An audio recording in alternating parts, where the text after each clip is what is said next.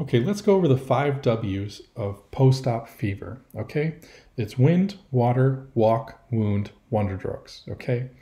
And I have here this beautiful scene, and I want you to close your eyes and imagine this. You feel the wind on your skin. You look out and you see the beautiful water. You get up and decide to go for a walk. You fall on your walk and you get a wound. The wound hurts, so you take drugs for your pain. Then you go back, you sit down, and repeat it every day, every 24 hours, okay? Now, first is wind. Each of these occur approximately every 24 hours, let's say. That's the easiest way to sum it up. So wind is meant to represent the lungs for atelectasis, post-op hyperthermia, aspiration pneumonia, some sort of etiology, infectious process going on in the lungs causing fever. That's at 12 to 24 hours. The first one is 12 to 24 hours, okay? The treatment is incentive spirometry or chest x-rays, okay? What's next? You see the water.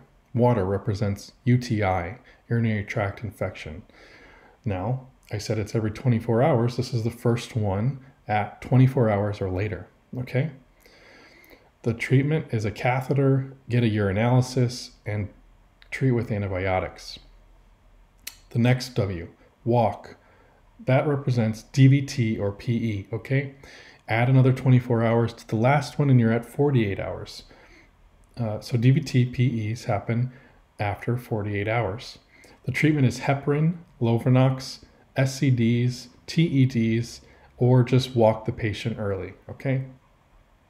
The next W, wounds, represents post-op infection, which you can expect after 72 hours.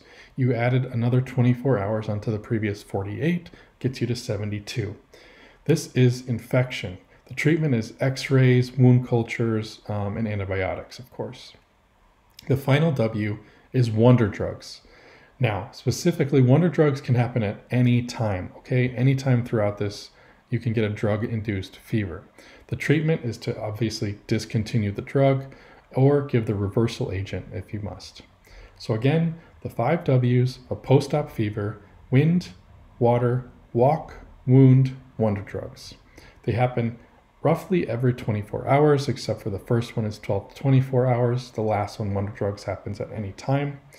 You can use this beautiful image and imagine yourself on the beach, seeing the wind, feeling the wind, seeing the water, going for a walk, falling and get a wound, taking drugs for your pain. And that's how you can remember the 5 W's of post-op fever.